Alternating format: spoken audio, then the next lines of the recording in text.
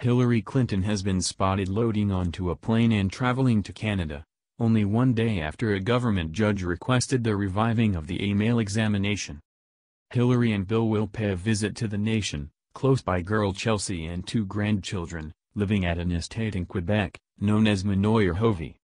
Politico reports, U.S. local court Judge Amit Mehta decided that the State Department had not done what's needed to endeavor to find messages Clinton may have sent about the attack on the U.S. political compound on September 11, 2012, an assault that murdered 4 Americans, including the U.S. representative to Libya.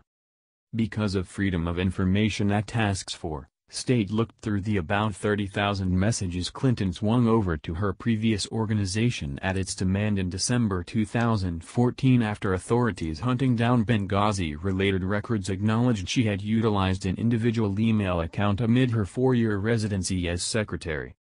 State later looked countless messages gave over to the organization by 3 previous best helpers to Clinton, Huma Abedin, Cheryl Mills, and Jake Sullivan.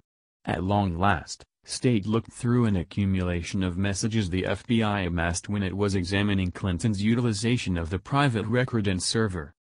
On the whole, State discovered 348 Benghazi-related messages or reports that were sent to or from Clinton in a time of about 5 months after the assault. In any case, the moderate guard dog aggregate Judicial Watch contended that the hunt wasn't adequate in light of the fact that State never endeavored to scan its own frameworks for applicable messages in the official email records of Clinton's best helpers. In a 10-page administering issued Tuesday, Mehta, an Obama representative, concurred.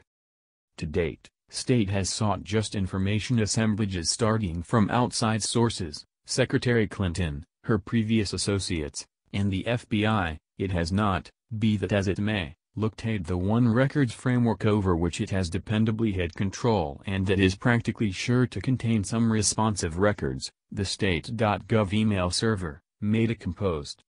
In the event that Secretary Clinton sent an email about Benghazi to Abedin, Mills, or Sullivan at his or her state.gov email address, or on the off chance that one of them sent an email to Secretary Clinton utilizing his or her state.gov account, at that point State's server apparently would have caught and put away such an email.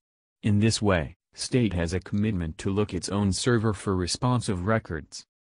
Equity Department lawyers speaking to State contended that making them scan other representatives' records for Clinton's messages would set a terrible point of reference that would dwell on other FOIA seeks. Yet, Mehta said the conditions encompassing Clinton's email spoken to a particular actuality pattern far-fetched to emerge later on.